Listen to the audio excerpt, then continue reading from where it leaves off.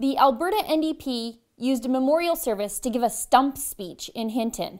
This week in Hinton, the little town marked a sad anniversary. The town unveiled a plaque commemorating a rail crash that killed 23 people and injured 71 others when a CN freight train collided with a Via Rail passenger train February 8, 1986. This was Alberta's Lac-Mégantic. In fact, it was the deadliest rail crash in Canada until that Quebec tragedy happened in 2013. The crash itself was a disaster where stories of true heroism were made, like Ken Cuddle. He was 61 years old that day in February. He was a British Marine during World War II, so he was trained to act quickly.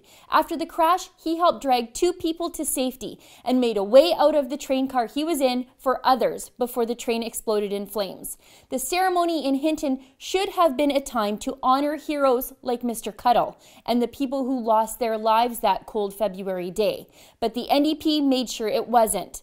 They hijacked it like a bunch of shameless ghouls. West Yellowhead NDP Eric Rosendahl didn't attend, but he did send his constituency manager Kathleen Westergaard, and she turned this sad and somber day into a campaign speech for the NDP. She gave a speech that honored the NDP, not the dead or the heroic. She said, "The rail system is safer today because people learned from the mistakes of the past. As Albertans, we have learned from the mistakes of our past too, and that's why economic diversification is an important policy for our government." Westergaard went on into full campaign mode, talking about how the NDP is working to create, and I quote, "good mortgage-paying jobs for the people of Alberta," end quote. Imagine you lost a child or a parent in that crash. Imagine you survived and lived with the trauma and survivor's guilt for 3 decades. Now imagine the sick feeling you'd have listening to Ms. Westergaard co-opt that day to stump for Rachel Notley.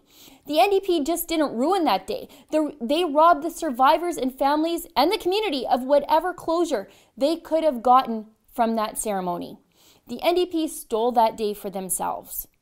The left wouldn't be the left if they didn't stand on a grave to push an agenda. Every time gun violence happens, they shout for more gun control. A kid dies on a farm and the NDP use it to push a farm unionization law. They can't help themselves. It's a trait of the left. For the Rebel.media, I'm Sheila Gunn Reid.